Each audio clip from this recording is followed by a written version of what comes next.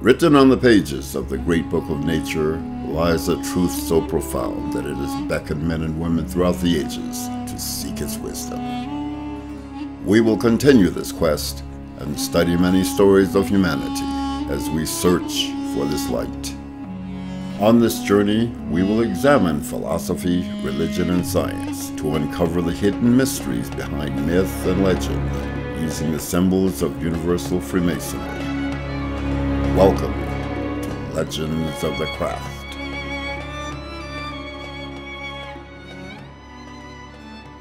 Welcome back to Legends of the Craft. I'm here with Brother Axel Savari, and we're going to be doing a show today on Cagliostro. Count Cagliostro. Was he a magician, or was he a charlatan? And personally, I lean towards magician, but I think, Brother Matthias, we should start by explaining who was this character, Alessandro di Cagliostro, this charlatan or magician of history that has had such a profound and, I think personally, an unknown impact on Freemasonry. Very little is known about his upbringing. There's things that he claimed. There are people he knew that claimed otherwise. Historians have really dug at the subject, and there's no clear conclusion. One idea is that he was the Prince of Trebizond, which is a empire that is in what is Turkey today, north along the Black Sea. That's what he supposedly claimed to someone. And his father was overthrown, and he had to flee, and he ended up in Medina in the Middle East. So he kind of grew up sort of in an Islamic kind of system. By his memoirs, he was taken in, I believe, by the Sultan of some place. They called him the Sharif, and he lived in this palace. And that's where he was given his occult tutor, Alphatos. Is it Alphatos? Yeah, I think that's correct. So there he basically formed this relationship with his tutor, and his tutor took him around to all of these holy places in the Middle East.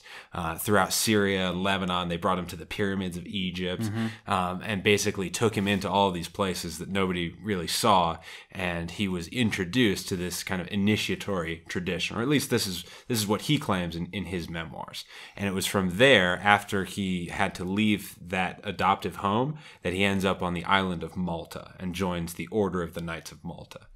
Now, before we go on that idea, the second theory is that he was an orphan on the island of Malta, and that the Grand Master of the Knights of Malta, his name was Pinto, raised him as his son, and therefore he gained all the information of the occult, of magic, of hermeticism from the Grand Master. So he was kind of raised in this initiatory sort of system. Well, Malta is an interesting place in terms of like this Renaissance and post-Renaissance history of Europe.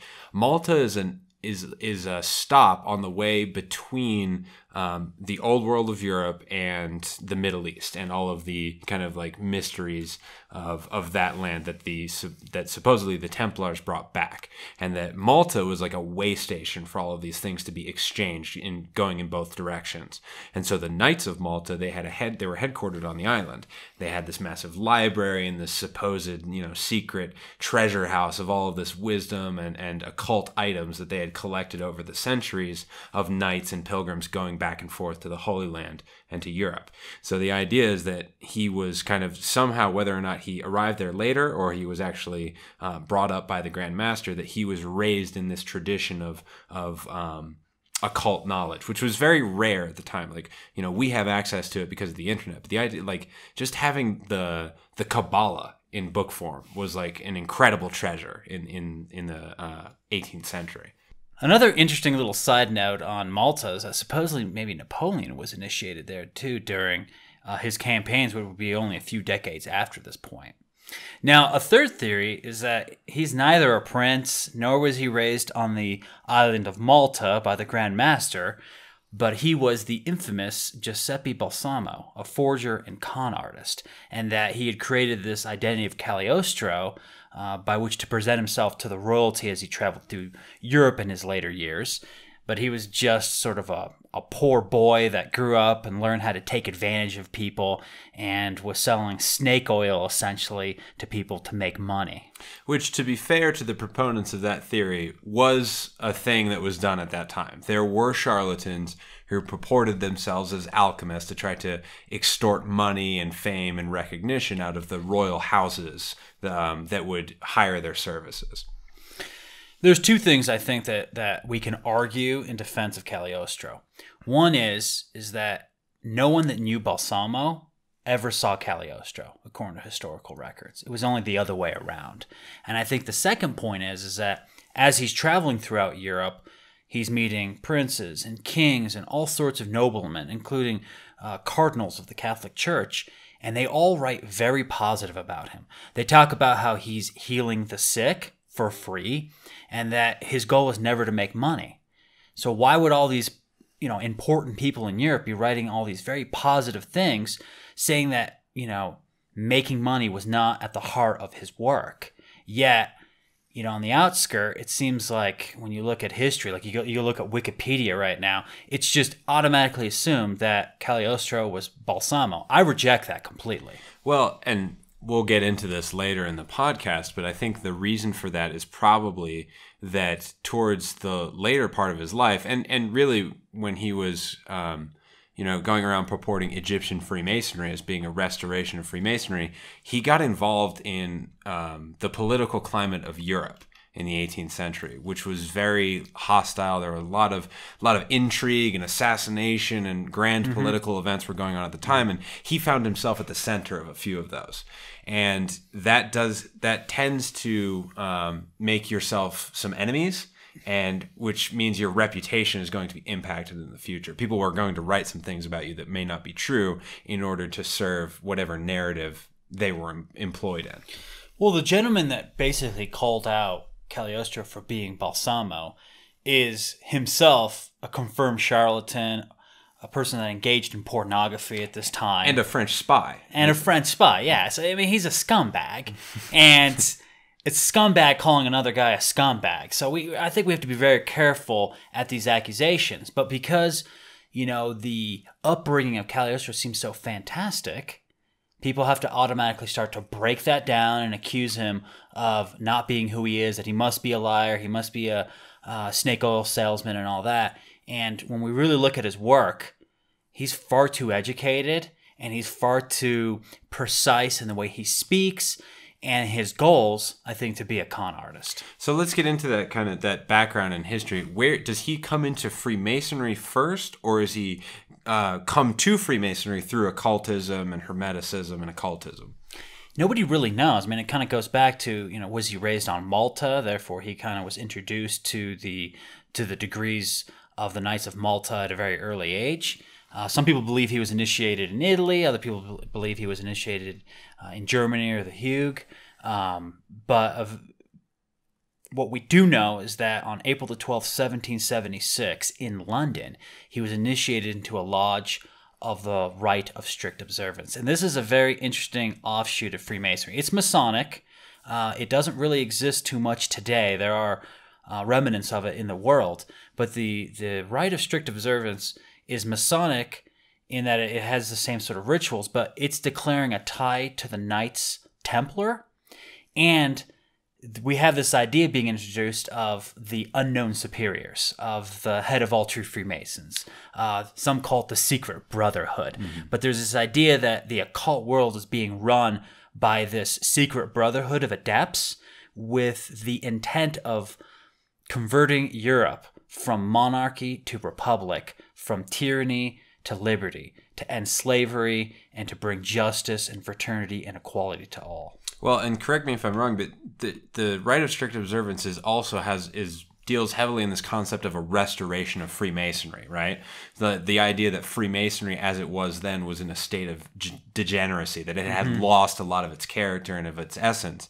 And that's a huge theme for Cagliostro in his later life, is with Egyptian Freemasonry, he's there to restore the true occult nature of Freemasonry, the true esoteric message of the craft. Well, he's proclaiming a tie to the ancient mystery schools, and that this wisdom is ageless, and that it's being lost because Freemasonry at this time is just degenerating into a social club of good men trying to maintain their networks, their links, for money, for advancement in society in a very secular way and not in a spiritual way. So in a sense, he goes further even than the rite of strict observance in claiming a lineage from the Templars. He's saying, no, this goes back even further to Egypt and perhaps beyond. Absolutely. And the Egyptian Freemasonry that he creates, there are copies of the ritual that have survived to this day. Actually, the story is really interesting. There was a Scotsman who was in France during the Revolution, the French Revolution, and he was able to take a copy back to Scotland. And it was in this family's sort of library until the widow at some point took this ritual and donated it to the Grand Lodge of Scotland. So it's on record there. Now, it's pretty full of content, but at the same time, there's a lot of things that it refers to that have not been written down. So we don't have the full scope of this Egyptian Freemasonry. It kind of has the same system as the craft. You know, you have an apprentice, you have companion or fellow craft, and you have master. And what was very interesting about this ritual is that it limited the number of members. So there could only be 72 apprentices, 24 companions or fellow craft, and only 7 masters. So every lodge was limited because one of the accusations against Cagliostro is that he set up Egyptian Freemasonry as a way of making money, of defrauding people. But if you wanted to get as much money as possible, why in the hell would you limit the number of members that could join a lodge? Mm-hmm. Yeah, you'd want to open it up to everybody that would join in the hopes of getting as many members as you could possibly attract, if money really is your only goal. But putting those kinds of limitations, like, to me, indicates that there is something more serious at work, that there is an actual mission here. And I think that's the point you were making about this rite of strict observance that's trying to shift society in a different direction. It's not, just to contemplate Masonic ritual and to be a better person or whatever that means, but it's to actually take humanity and shape it and move it from where it is into a better state, right? It's a grander scope of work.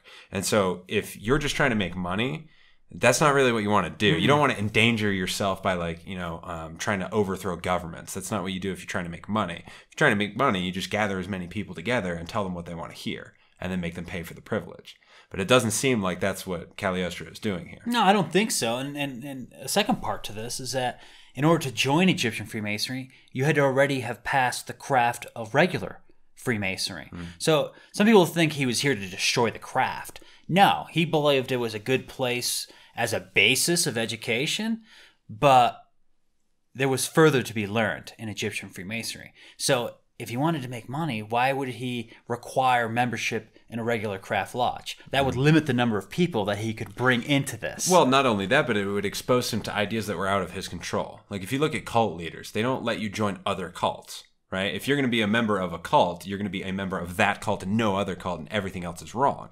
So if he's saying, well, you first have to go through craft Freemasonry in a lodge that I don't control before you can come in and do what I'm doing, then again, to me, this indicates that this isn't just some kind of money-making scheme. This is an actual program of education and of change. Well, anybody that picks up a copy of this ritual, which you can, I don't know if it's online, but there are several books that outline this specific ritual. It's very in-depth. It's very esoteric. It's far more detailed than the regular craft. I find it absolutely amazing. So it wasn't written to pull money out of people's pockets. There's nothing in there that insinuates anything other than we need to leave the material world and ascend to a spiritual one. Well, and on that point too, I mean, not only to show that it has some of its own integrity, but another point against it being a money-making enterprise, the Egyptian Rite was co-Masonic. It initiated both men and women. And at the time, not only is this socially revolutionary, but it goes directly against regular Masonry. So if you're trying to just attract rich male Masons to to just give you money, well, you're not going to offend them by saying, everything that you learned about gender and Masonry is wrong. Like, admitting women was illegal for Masons to do, like Exactly. by the laws of those lodges. So if you want to He's make pissing them off. exactly, and that's not a great way to attract customers, right? Now, the way they were Co-Masonic was a little different than our Co-Masonic organization. So there was lodges for men and there was lodges for women, but they could visit each other. So he was kind of like the Grand Master, and the Serafina, who was his wife, was the Grand Mistress. So they used the rite of adoption for the female section of the ritual. Slowly, they were going to amalgamate the male lodges and the female lodges into mixed lodges. And Serafina, his wife, was a big part of the development of the Egyptian Rite. Like, she was his traveling partner throughout Europe, and as they tried to, you know, gather all of these occult and esoteric secrets, she was there with him. And so they built this whole thing together. It wasn't just the creation of Cagliostro that he let his wife participate in. She was a big part of forming the thing in the first place. This is very important in Co-Masonry, in my opinion. The idea that when you have a married couple, the power that they can develop in a ritual exceeds that of an individual. When you have a counterpart that's on the same journey as you, sharing in the same values and wishing to explore the occult as a team, you've increased your power tenfold, in my opinion. Yeah, it's kind of, there's an exponential kind of effect to that partnership, and especially, like, you know, balancing the masculine and the feminine energy, balancing those two perspectives when it comes to examining Masonic ritual and symbolism and, you know, occultism, by merging those two forces and the unique perspective that neither one can fully understand the other, and that by combining the two of them, you have a greater insight into these mysteries. So in the rituals, Cagliostro does something very interesting. He brings a lot of magic into the rituals. So in the first degree, in the degree of apprentice of Egyptian Freemasonry, you're put in a chamber of reflection, and there's this massive pyramid on sort of a painting on the back wall, and below it is a man going into a cavern, like underneath the pyramid, but he's scared. This old man's scared. And then there's an hourglass. There's a symbol of time there. And this plays a huge part in the ritual, which is how man is scared of his mortality. But he must overcome it if he is to gain immortality. So you begin in the chamber of reflection, confronting this fear of time. And as you're led into the ceremony, you know, there's obligations and all that, just like regular craft lodges. But it all points towards this idea that you must work to gain your immortality. This is much closer to the church than it is to the social clubs of the various grand lodges today. Well, and perhaps you'll disagree with me on this, but I think that's what's meant by magic in Masonic ritual. It's taking these philosophical and theological concepts and making them a real place for you to inhabit, a real thing for you to go through, an ordeal that actually happens to you, right? So that these experiences are properly imparted. Like, you actually live them. They're in your skin, they're in your bones. And I think that's what we mean by magic, like doing things that represent these symbolic concepts instead of just hearing about them later, right? Like seeing the pyramid, feeling that fear in the chamber of reflection, that uncertainty of things to come, as opposed to just being told man fears his mortality. Like, actually being in the position where you end up fearing your mortality is a more magical experience. I really like what you said, Brother Axel, and what it brings to mind is the alchemical process of Cagliostro's ritual. He heavily emphasizes the number 7. He talks about 7 colors. He talks about the 7 laws of Hermeticism, and he talks about the 7 processes in alchemy by which to transform or transmute lead into gold. And in this process, he's basically saying that the ritual, if you do it properly, will allow you through 7 steps to move through the planets, through the 7 classical planets, towards your immortality. That the planets are like, they're objects of destiny that are forcing us or anchoring us down into mortality. But by this process of alchemy, we can overcome these anchors, these forces that are predestining us towards death. And when we can overcome them, that's how we become immortal. And there's a connection there, maybe not all the way back to Egypt, but at least back to the mysteries of Mithras. The 7 grades of Mithraism, at least according to Franz Cumont, were through the 7 classical planets. Each grade was personified by one of these planets, and they represented a stage in the evolution of the human soul. And it was set up the same way, that these planets represented a ladder by which the soul had to move outward from materiality back to spirituality. So maybe not all the way back to Egypt, but there's another connection there bringing us, thousands of years backward to a similar tradition. I think all these traditions of the mysteries have the same intent, which is to help us overcome our mortality and gain immortality. It's in the craft.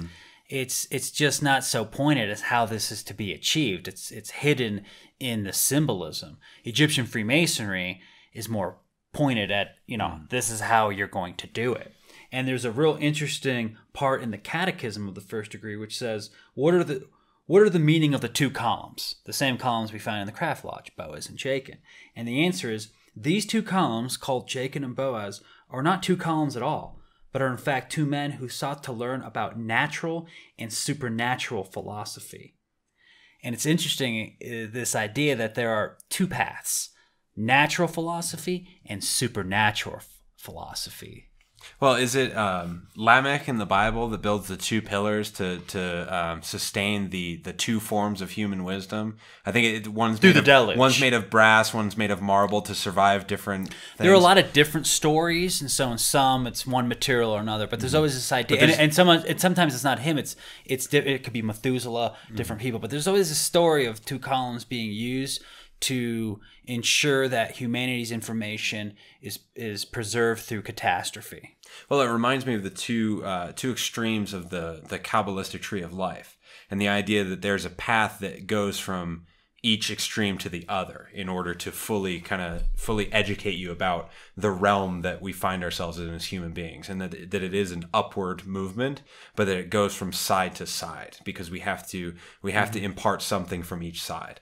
So even back then, we're seeing this idea that science and faith are not opposite and hostile to one another, but complement each other. The 2 columns of natural philosophy and supernatural philosophy. So he's basically saying here that there's a scientific path and that there is a magical path, and that they complement each other and they parallel one another.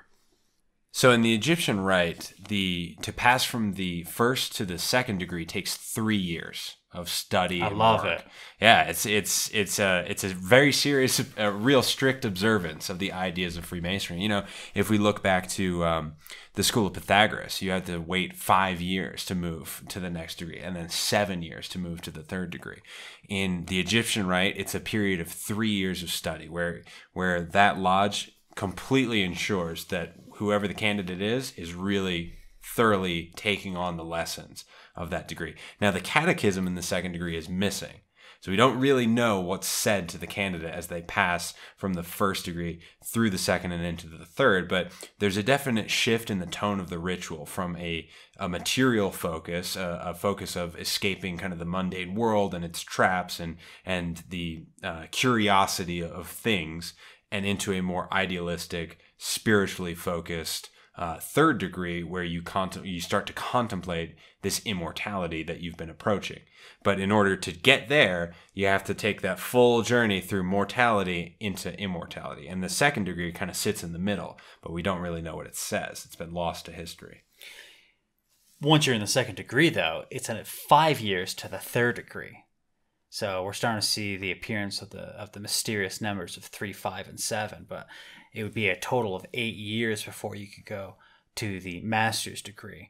And I think that's a totally appropriate amount of time to really digest the symbolism of Masonic degrees. Any time less than that, you're not really getting a full grasp of what's going on, and you're not allowed to engage in the actual transformations within in a given month. When we look at our Mailcraft brothers, and they're receiving the Scottish Rite degrees of the 4th to the 32nd degree in a weekend, what type of transformation is taking place? I don't think anything is. Now, I think afterward, as they study the degrees, those that actually do so can find that transformation. But receiving the degrees, it's not helping them at all.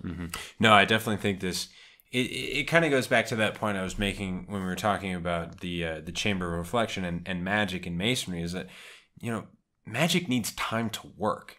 A lot of time. It doesn't just come about. Like life itself is magical enough, but it needs time to unfold itself upon you. It's not just going to completely transform your consciousness in one night. You can be led in that direction, but those effects have to take root. You have to act on them. You have to really shape your life in a different way than it was before you started this whole process. That in order for the magic to really work, it takes a long, long time. So in the third degree, and this is amazing to me, the candidate, after 8 years, is brought in. Actually, let me back up. Right before he's brought in, as the lodge is being opened, the venerable master of the lodge has a sword and uses the sword, goes up to each member and creates a magic circle in front of each member of the lodge, preparing them for this raising to the third degree. Now here, we're not going to find any sort of like myth of Hiram or any traumatic story. What they do is the candidates, again, put in a chamber of reflection. They're asked several questions of their readiness to be moved from the second to the third degree, and then they're brought in. And on the floor, it begins with a skirt, which basically has a string of 6 feet, about the size of the candidate, and they use chalk to create a circle on the floor. Then the candidate lays down in the circle like the Vitruvian Man. And at the 4 points of the circle around the candidate is incense, myrrh, laurel, and myrtle burning, as the master says all sorts of incantations to prepare this candidate to receive the master's degree. So what do you think maybe that meant right there? Man, and that's, again, like that's such a departure from what we have as Masonry today. Like, first of all, the absence of the myth of Hiram is a huge departure. So, all of a sudden you're in a completely different magical realm. Like the burning of the incense and the herbs around you implies a much more ancient derivation of that practice. Like myrrh and myrtle, like those are really old items in magical ritual, like going back to the time of Christ and long before. I mean, they're probably something that he found in some book that was some remnant of an Egyptian practice or something like that are meant to evoke these kind of elemental responses and very spiritual response, and in the sense of like summoning spirits, not like spiritual like religious, but spiritual in the sense of like calling down spiritual entities to as offerings, basically. Yeah. Well, but like in the traditions of like the Goetia and like summoning demons, so to speak, like you use different herbs and different offerings to attract different essences and different spirits. So he's definitely calling down something to inhabit the room when this whole ritual is taking place. And the whole, the Vitruvian Man, the circle, the candidate lying in candlelight on the floor, it implies a completely different dimension of the third degree than I think anyone's ever experienced. Something I would like to do, right? Absolutely. So here, let's check out some of the lines that are read by the Venerable Master, and they're from Psalms. It would begin with, "My God, have mercy on this man according to the greatness of thy mercy, and remove his iniquity according to the multitude of thy tender mercies. Cleanse him thoroughly of his sins, and purify him of his transgression. For he acknowledges his iniquity, and his crime is ever before him. He has sinned before thee alone. He has done evil in thy sight, so that thou shalt be justified in thy word, and victorious in thy judgment. Thou seest that he has been begotten in iniquity, and that his mother has conceived him in sin." You know what this sounds like to me? This sounds like an acting out of the idea of the Egyptian Hall of the Dead, where you come before the gods and your heart is weighed against a feather. That to me sounds like it's like a Christianized, Europeanized version of that would make sense to that mind. But it's essentially this concept of, well, you show up in the Hall of the Dead and you have your gods in front of you and they're preparing to pass judgment upon your soul. Right, as you leave one world That's for the next, connection. Like this is basically the Christianized version of that ritual. You're being prepared for immortality. Yes. The last line that I really like that the Venerable Master says here, do good in thy good pleasure unto Zion. Build thou the walls of Jerusalem. Then shalt thou be pleased with the sacrifices of righteousness, offerings and burnt sacrifices shall they offer on thine altar. We beseech thee, great God, to grant him the grace which thou hast granted to the Grand Coft, first minister of the great temple. And the great temple there is the Great Pyramid, right? That's what he's beckoning back to. I think so. Yeah. Which is in the first degree. Mm-hmm. Well, it is Egyptian Freemasonry, after all. That is, what all the symbolism of this rite is pointing backwards to. Yeah, there's two interesting points here. First, when you're reading through this ritual, there's not a lot of references to actual Egyptian sites or ideas. Now, granted, the Rosetta Stone hasn't been found, so hieroglyphics hasn't been it really hasn't been understood Egypt really by anybody. is still a mystery at this point in history. Nobody's actually been there. The Sphinx is still under the sand. Mm-hmm. Nobody can read this stuff that's on the pyramids. No, so the idea is that this ritual is philosophically conveying the ideas of old Egypt. Yeah, so there is, that makes the whole that Hall of Judgment idea even the more interesting, because the European Academy has no concept of this. We haven't translated any of it. They don't know of the gods yet. So how does Cagliostro able to create that scene in if he's a charlatan, right? It's not that he just read a book on Egypt and could Christianize their rites and rituals, because the European mind has no concept of what the Egyptians believed or the idea of the Hall of the Dead. But yet that's such an obvious parallel to that scene. So where did he get that information? Or is he just, tapping into something in the Akashic record or whatever, that he kind of ends up thinking that way because you naturally do when you contemplate that idea? Or did he really possess some kind of knowledge received from a secret source? Well, I think it's very obvious that if he was raised in the Middle East and he had traveled to all these ancient sites, which has been a very unique experience for anybody at that time from Europe, that he gained knowledge that the average European wouldn't have. Mm-hmm. And if he was in fact raised by the Knights of Malta, outside of the fact that, he's reading and researching and meeting people across Europe, he's putting this together as a restoration. And when you read the ritual, it's so different and so amazing that I have to believe that it is a restoration of the true ideas of Freemasonry. Well, and when you get into the rite of strict observance and the idea of the unknown superiors, then this is, again, another, I suppose, feather in the cap of that idea that, so that information wasn't available. He didn't make it up. He got it from his teachers. But that points to a continuation from the days of Egypt of these ideas, right? If somebody imparted it to him, which I think, obviously there's no hard evidence for me to point to, but I think in the passage that we read there, the parallels there are unquestionable. That's the same scene that's being described. So if he got that information, who gave it to him? And what tradition is that a remnant of? And that we may never know. I think if Cagliostro is guilty of anything, it's of self-flattery? Yeah, I think so, because when you read the ritual, as you know, they're always calling upon the Grand Coft. The Grand Coft is him. That's the equivalent of the Grand Master. And they're always saying how great he is and how amazing he is. So, I do think he was a bit in love with himself, and, he inserted himself into the rituals more than he probably should have. So that's a bit of a critique on my side of things. But that's also not a sin. That doesn't mean you're a charlatan because you're a little infatuated with yourself. And maybe there was a purpose to this. Maybe he was trying to create a solidified structure around his persona. Well, that's what I was going to say in defense of doing that. To me, I think we have to refrain from analyzing these things with our modern minds and with the information that we have.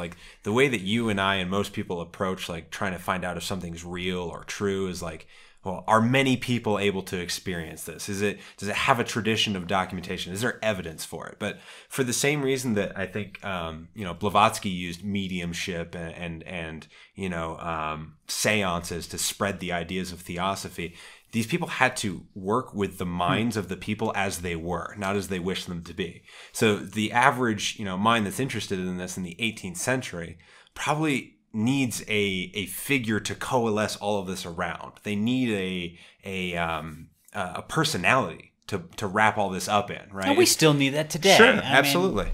mean, I think in today's society, we kind of think that's a bad thing.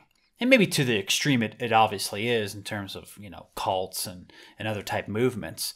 But you need leaders. Like, no movement can really exist without strong leaders, people that are examples of the ideas that are trying to be championed.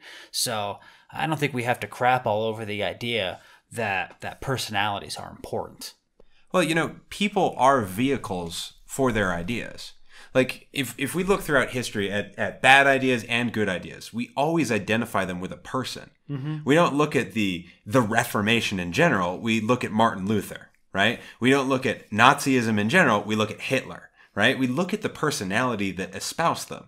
So I don't think it's at all a bad thing to use Cagliostro, to use his teachings, his lifestyle, and his character as a human being to analyze the philosophy that he was imparting and the contribution that he made to Masonry. I mean, people's ideas are separate from themselves in a sense, but in a way that they're not. Like, they are still the production of that person, and so they're informed by their experiences and their character. So I don't think you can ever take the person away from their idea. I agree 100% with you, Brother Axel. And there's something you said earlier that I want to bring up as we finish up talking about the third degree here of Egyptian Freemasonry, which is something that was definitely inspired by Cagliostro's career, which is seances. So after this circle is drawn on the floor by chalk using a skirret, and the candidates put in there like the Vitruvian Man, and all these words are said, and there's a consecration. There's like a tent in the room. That's kind of like the tabernacle out in the desert, the Jewish tabernacle. And the candidates led into one of the chambers, which there's just a candle in it. And then remember, all the members are outside around this tent. But in the final chamber of the tabernacle, which would have been the equivalent of the Holy of Holies, is a young boy, which they call the dove. And a dove in seances is the medium. So when you go to seances back at this time, they'd bring in like a virgin, a girl, or a young, pure boy, and that would be the medium by which for us to communicate with the other worlds. So this young boy's in there, and then some words were communicated through this dove, this innocence, which transmuted the knowledge of immortality into the candidates. So the candidates, again, in the second chamber of the tabernacle, a young boy is in the third chamber of the tabernacle, and there is a communication that takes place there, a transference of information of immortality between the candidate and the dove. Yes, like the dove speaks to the candidate from some otherworldly force or something. Exactly. Yeah, that's magical. So that's how you create magic and ritual. Like, you have to leave room for a moment of the unexpected. Like, if everything's scripted, like, it can be very powerful, it can be very dramatic, but it's those moments where the candidate, like, if the candidate is alone, or if the candidate has to speak for himself, or, go into a tent and receive some unplanned communication, sacred knowledge, something that's unexpected, right? That's what makes something magical, is that moment of, I don't know what's going to happen next. But whatever does is going to be very impactful. Now that we've taken a look at the ritual of Cagliostro's Egyptian Freemasonry, why don't we take a look at the inspirations for this ritual? And I think there's three important areas: the Count of Saint Germain, the Old Testament, and Rosicrucianism.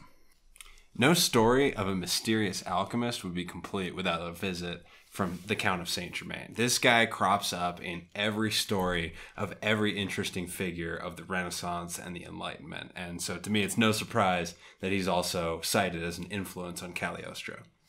So in 1815, there was an anonymous work called The Lives of the Alchemistical Philosophers. And in this book, there's sort of biographies of different alchemists, but one of the most interesting accounts is Cagliostro meeting the Count of Saint Germain in what is known as the Temple of Mystery. Is there a specific place in Europe he goes to find this temple, or is that kind of glossed over? That's not in the writings. There's a description of the temple. There's an altar with a vase that underneath there's the inscription, the elixir of life. There's a mirror in the room, and the Count de Saint Germain, I think, is like floating above some sort of furniture or something. Reminds me of that great scene in the book Brother of the Third Degree, when they go underground into the cavern of trials almost, and they have to go through all these stages of alchemical tests and tribulations in order to prove themselves. And well, hold on. Now that you say, I'd never thought about it, but perhaps the Brother of the Third Degree drew its inspiration from the lives of the alchemistical philosophers, because you're absolutely right. Like they parallel themselves, the writing, almost exactly, honestly. So we have a passage here that is allegedly a speech that was given by the Count of Saint Germain to Cagliostro after he had passed his series. Him and his wife had passed his series of trials. That's another interesting point, is that they went through this together. They had to go through trials separately, but him and Serafina approached this temple as a pair. Just to add a little fact to that, when you look at Mozart's Magic Flute, the story in the opera is very similar to Cagliostro's Egyptian Freemasonry and to this encounter with the Count of Saint Germain. This idea that there's a woman and a man, as there is in the Magic Flute, and they have to go through a series of trials of the elements, and after that they're initiated into the order. The other very interesting thing about the Magic Flute is that the high priest is Zoroastro, which is very close to the name Cagliostro. So there's this idea that Mozart was very much inspired by Egyptian Freemasonry, and perhaps was even a member. There's no evidence of that, but some historians believe that may be the case, because his opera is completely shaped after Egyptian Freemasonry. The other name it's reminiscent of is Zoroaster. It's almost like a mashup of Cagliostro and Zoroaster, the figurehead of Zoroastrianism, like this ancient Persian deity. That there are these Middle Eastern influence upon European esotericism. Is very interesting to me. That it's because of this importing of these almost otherworldly beliefs that this whole movement begins to flourish. I mean, I have no doubt that a lot of the inspiration for Egyptian Freemasonry comes from sources much older than Christianity and the normal Judeo-Christian roots, but the symbolism is all in that because that's what everybody is at the time. So, Brother Axel, why don't you read this passage that we've selected from the Lives of the Alchemistical Philosophers? So this is Saint Germain speaking to Cagliostro after he's completed his trials. Elected from my tenderest youth to the things of greatness, I employed myself in ascertaining the nature of veritable glory. Politics appeared to me nothing but the science of deception, tactics the art of assassination, philosophy the ambitious imbecility of complete irrationality, physics fine fancies about nature, and the continual mistakes of persons suddenly transplanted into a country which is utterly unknown to them. Theology, the science of the misery which results from human pride. History, the melancholy spectacle of perpetual perfidy and blundering. Thence I concluded that the statesman was a skillful liar, the hero an illustrious idiot, the philosopher an eccentric creature, the physician a pitiable and blind man, the theologian a fanatical pedagogue, and the historian a wordmonger. Then did I hear of the divinity of this temple. I cast my cares upon him with my incertitudes and aspirations. When he took possession of my soul, he caused me to perceive all objects in a new light. I began to read futurity. This universe so limited, so narrow, so desert was now enlarged. I abode not only with those who are, but with those who were. He united me to the loveliest women of antiquity. I found it eminently delectable to know all without studying anything, to dispose of the treasures of the earth without the solicitations of monarchs, to rule the elements rather than men. Heaven made me liberal. I have sufficient to satisfy my taste. All that surrounds me is rich, loving, and predestined. It's a very interesting passage to me because it makes, this character of Saint Germain, who, nowadays has kind of been elevated to almost a god, seem like a man. Like a man that's gone on an extraordinary journey, to be sure, but one who started where everybody else started. Now, he says that he was, groomed from his youngest days for this. So it implies that, to reach this position, you kind of have to be introduced to it at early stages in your life. Otherwise, you're not going to make it to the heights that Saint Germain is talking about here. I totally agree, Brother Axel. And there's a line earlier in the text that you didn't read, which I think we should add in because I think it's important, because it says that rather outrage reason and courageously maintain every unbelievable absurdity. And I think that almost encapsulates everything that you read. Like you must believe in everything theoretically before you can discount anything. Like you can't just come in as a skeptic. You have to see that there are absurdities, there are paradoxes in life, and that when there is one, there's something there to be learned. There's a puzzle to be solved. Well, it's like Saint Germain says, is he's moving through each of these stages, right? Talking about politics and military tactics and history and philosophy and all these things. It's like you have to take each one seriously one by one until you realize that they're foolish. But you can't come in that way. Like you said, you can't start being like, oh, the whole world is an absurd, stage play. It's like, that's correct, but only after you've reached the end of your journey. This kind of leads me to think about Aleister Crowley's idea of believing in things that you don't believe in. That, if you're researching, let's say, Jesus, it's not enough just to read all the historical facts on Jesus. You need to pray to Jesus. You need to encapsulate all that is Jesus. So you have to put your mind in sort of this mode of belief. And later on, when you move on to study something else, you can discard that. But in the moment, if you really want to understand something, you have to believe it with all your heart. That doesn't mean you have to believe it for the rest of your life. But in the moment of study, it's essential that you have belief. Because if not, if you're coming from that point of view of being a skeptic, then in the end, you're never going to penetrate the inner mysteries of your researches, because you're preventing yourself from really diving into the study. Well, I think that mode of belief that you're talking about is the qualification that allows you to pass that threshold, from your studies across that threshold into the esoteric, where, teachers like Saint Germain live. They live in a realm of belief. You're right. It's not about when you get to that stage, it's not about being right or wrong or having the correct facts. It's can you believe something to be true so strongly that it is? That's the real occult power. It's and you have to study and take these individual compartments seriously in order to do that.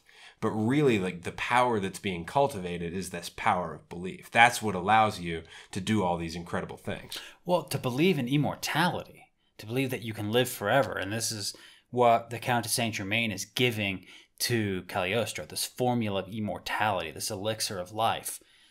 You have to have a lot of belief here, because this is something that the ordinary man will be like, this is false, this is not true. Only God grants immortality. How can you give me something, or how can I perform a ritual that would give me immortality? But this is where this concept of immortality is introduced to Cagliostro, and it becomes a very big part of the Egyptian Rite of Freemasonry. Well, and with modern science, we know that the human body can believe itself better. We can heal on the pure power of belief, right? But if we were able to consciously control that and not have to be tricked into it. And I think, again, that's kind of always been something that's hinted at in the mysteries, is that the mystery schools exist to teach the initiate to consciously use what the rest of humanity has to be tricked into doing.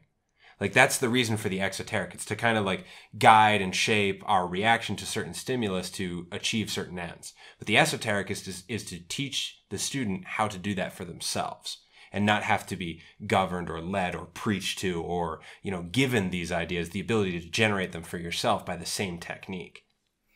So let's move on to the second subject, which is the Old Testament.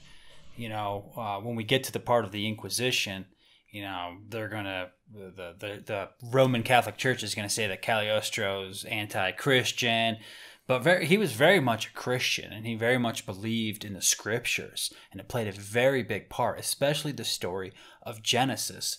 So, Brother Axel, why don't you read what Eliphas Levi had to say about Cagliostro and his fascination with the Old Testament, and a very interesting symbol that we can discuss afterward. As explained by the Kabbalistic letters of the names Acharat and Althatas, it expresses the chief characteristics of the Great Arcanum and the Great Work. It is a serpent pierced by an arrow, thus representing the letter Aleph, an image of the union between active and passive, spirit and life, will and light. The arrow is that of the antique Apollo, while the serpent is the python of fable, the green dragon of Hermetic philosophy. The letter Aleph represents equilibrated unity. This pentacle is reproduced under various forms in the talismans of old magic. The arrow signifies the active principle, will, magical action, the coagulation of the dissolvent, the fixation of the volatile by projection, and the penetration of the earth by fire.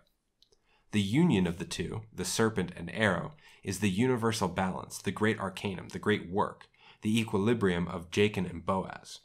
The initials LPD, which accompany this figure, signify liberty, power, duty, also light, proportion, density, and law, principle, right. The Freemasons have changed the order of these initials, and in the form of LDP, they render them as liberté de penser, liberty of thought, inscribing these on symbolical bridges. But for those who are not initiated, they substitute liberté de passe, liberty of passage. In the records of the prosecution of Cagliostro, it is said that the examination elicited another meaning as follows: Lilia destrue pedibus, trampled the lilies underfoot. And in support of this version may be cited a Masonic medal of the 16th or 17th century, depicting a branch of lilies severed by a sword, having these words on the excerpt: Talem dabit ultium messem, revenge shall give this harvest.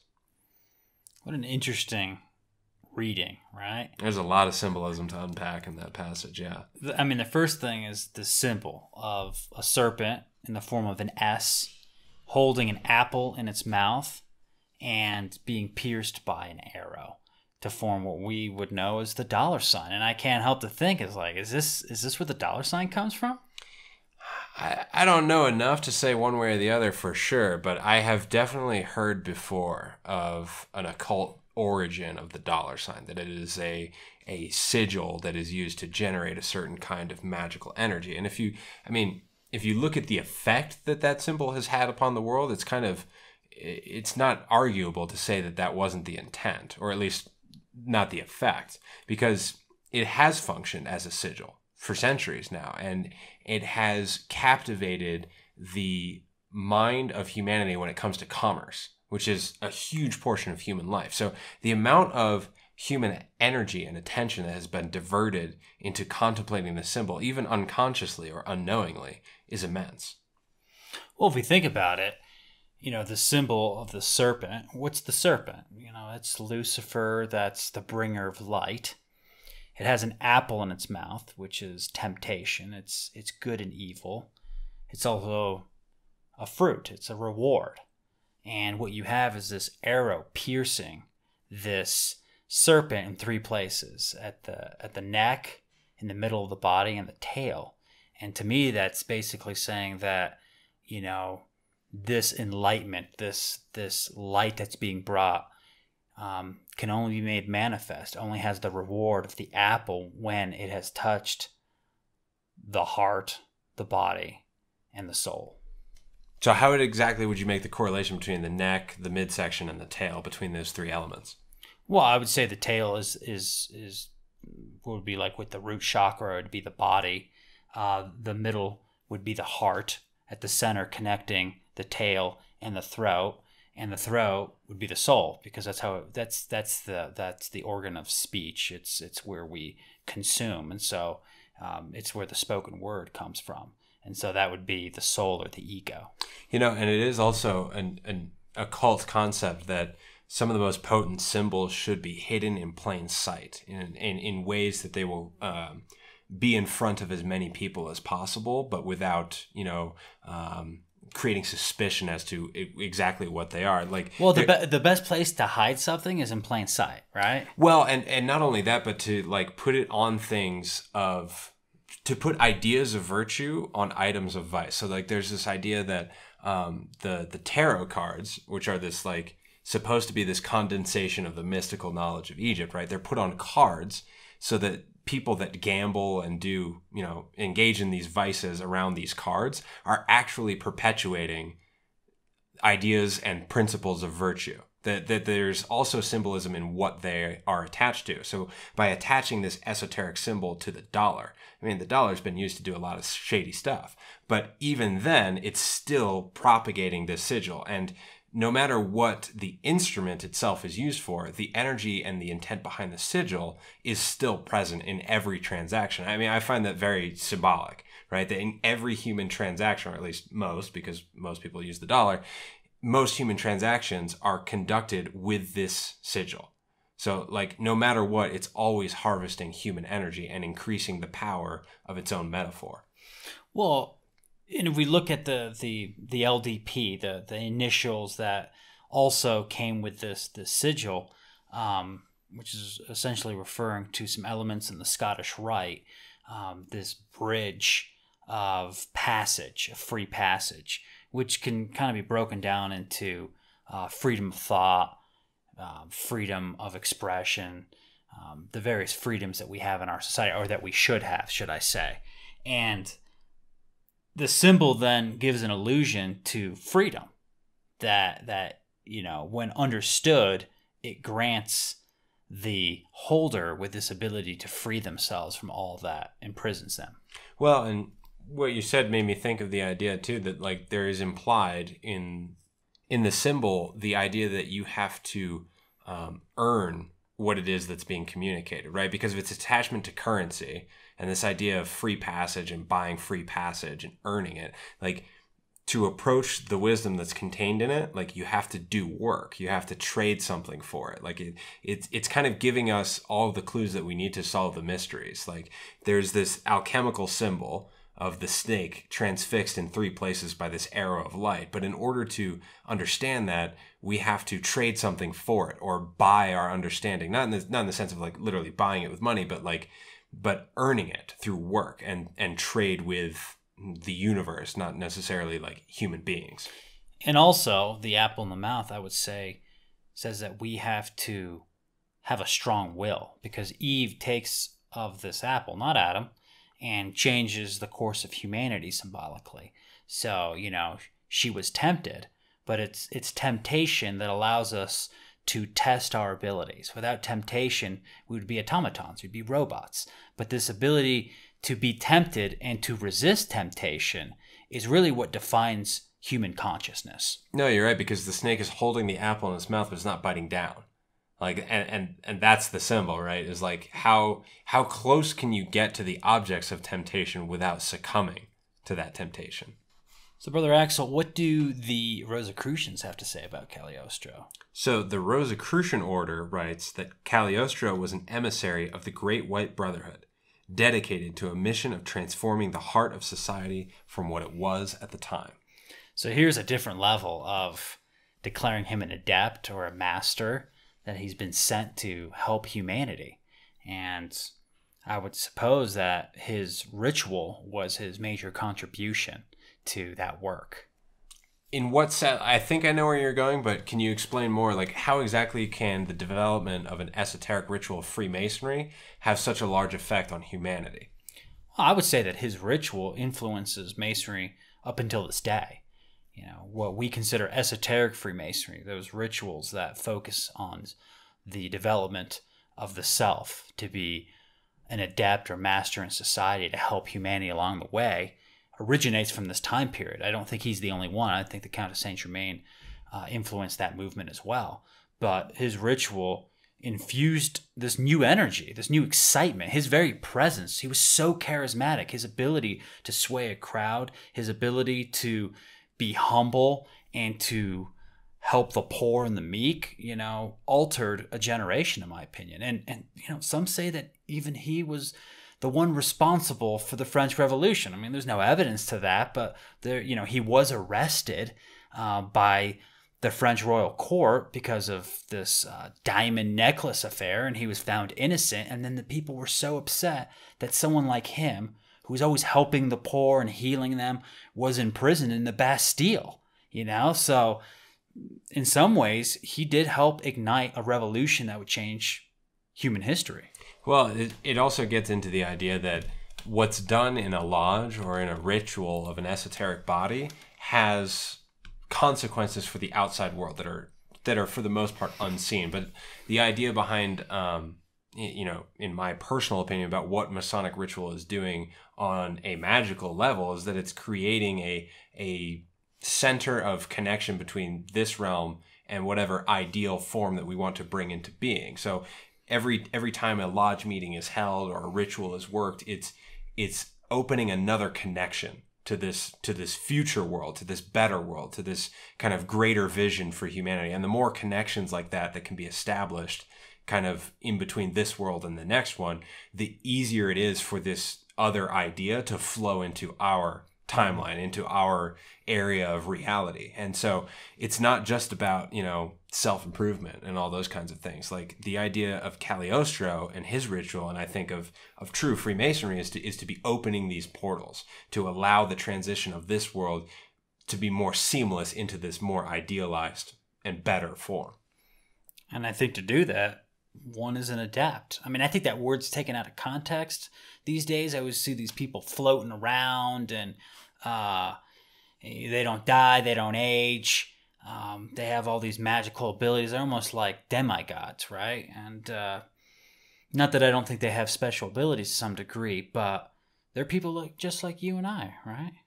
I wouldn't say just like you and I, otherwise. Well, I mean people, but I'm saying they have bodies. They eat, they drink. Mm-hmm. Well, I guess Count de Saint Germain did it, but Cagliostro did eat. They have human relations. They speak to people.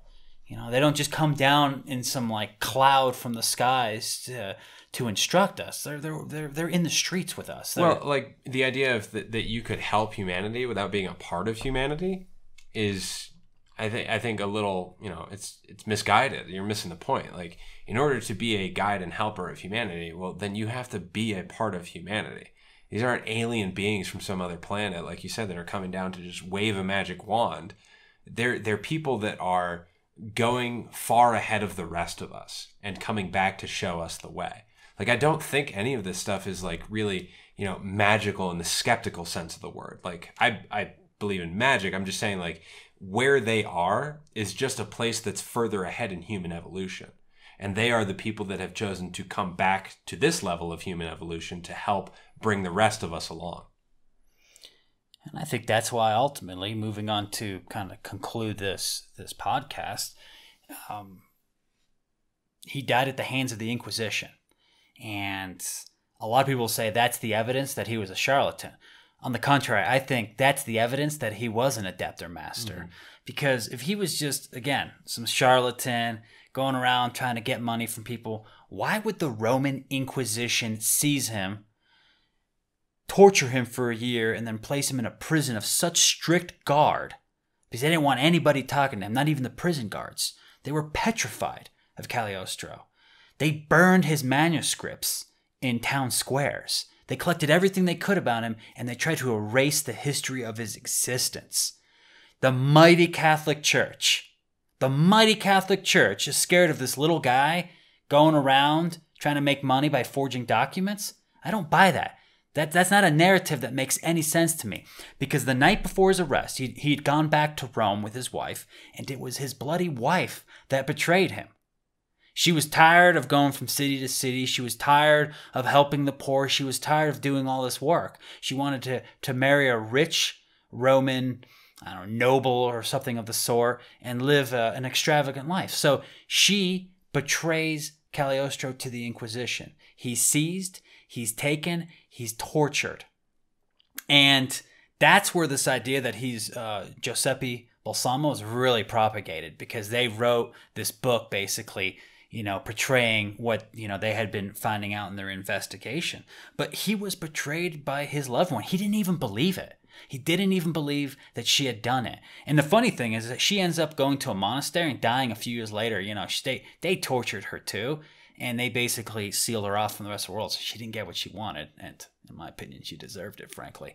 But at the end of the day, I'd like to get your take on this, Brother Axel. Why would this church, which is the most powerful organization on the planet at the time, be scared of a guy that supposedly just forges documents? Well, to me, this is the evidence that his whole like charlatan alter ego, that really, as we've been going through this book, The Masonic Magician, has been revealed to be its own sham. Like if you take a cursory reading of Cagliostro and his life, you'll find that in the mainstream historical sources, it's pretty much accepted that he's a charlatan and all this stuff.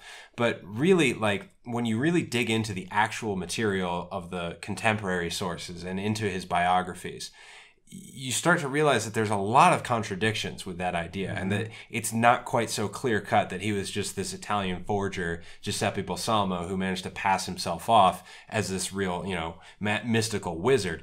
And there are, honestly, like just looking at the ritual that he left behind, the man is not a charlatan. He clearly demonstrates a deep, deep grasp of esoteric and occult concepts. This is not a man that picked up some ideas from a scrap of a book he once read in order to sell some fake documents and some imposter Egyptian art. That's like, the man is too deep for that. The writings are too deep for that. It betrays a depth of ideology behind it that you can't just attribute to some simple con man. I agree. I mean, he's obviously a man of extraordinary abilities, of great intellect.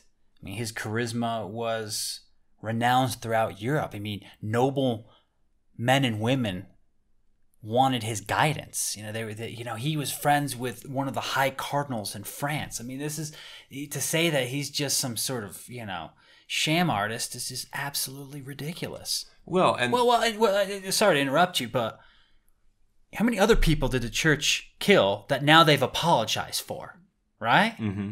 They haven't apologized for Cagliostro, but I'm waiting because I think he deserves an apology from the Catholic Church. I absolutely agree. I mean, the idea that institutions like that would not do something like this in order to preserve their power, because you get to realize, like, the type of existential threat that the philosophy of Cagliostro posed to organized theocratic organizations like that. Like the idea that, the supreme duty in life is to eschew material possessions and heal the poor. Like, that is a truly Christian doctrine. But it came into conflict with this institution that had been built around this idea, that had now become so enlarged, so engorged on the money and the power that had accumulated over centuries, that really the true vision of the church had been lost. And here's Cagliostro living the life of Christ, in my opinion. It's funny. There's an old joke that, like, if Jesus encountered the church today, they'd crucify him again for being a heretic, right? And it's that idea that kind of permeates Cagliostro's tragic end to me.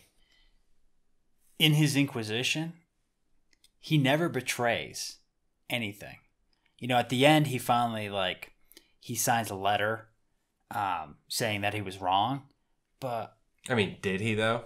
Well, that's what I'm saying. I mean, they probably forged his signature, or they beat him nearly to death, so he wasn't even in his right mind. After he was condemned, and he was taken to a prison in San Leo, which is, I think it's close to Rome, it's a little south of Rome. The inquisitor that was placed in charge of his imprisonment was completely petrified of him, ordering guards not to talk to him, because Cagliostro was in his cell, he would draw blood from himself to paint sigils on the wall. He had created little tools that he was hiding. He was just a pain in the ass, frankly, to this inquisitor. And everyone started getting scared. The people in the town were scared. The guards were scared because he kept making these prophecies of what would happen after he disappeared. In fact, at the end of the day, some people believe he didn't even die. Some people believe that wasn't even him in the prison. But one prophecy is very interesting. He said that within a couple of years, I think, after he died, the prison would be destroyed. And in fact, there was some war that took place there, and a series of cannon shots destroyed the Tower of San Leo. Now, is that coincidence? Or Did he prophesize that? I don't know, but he went through his whole life making these prophecies that seem to have came true all the time. Well, I think his whole life work, honestly, was a prophecy of sorts. I mean, to me, like every element. I see you laughing. No, but I'm serious. But I'm serious. I think, no. I mean, I like that. I like that. He suffered the same fate that every human being that's ahead of their time suffers. And what is central to his work is this restoration of Masonry. And you know, it's interesting to me that the same ideas that are being discussed in Masonry now, like the idea that there is something lost about Freemasonry, that there's something that needs to be restored. He was so prescient that he could see this 300 years ago, right? And suffered the consequences for it. He brought something to the world that the world was not ready for. Mm-hmm. But I think, like, you know, I'm trying to think, what can we learn from Cagliostro other than just an interesting story?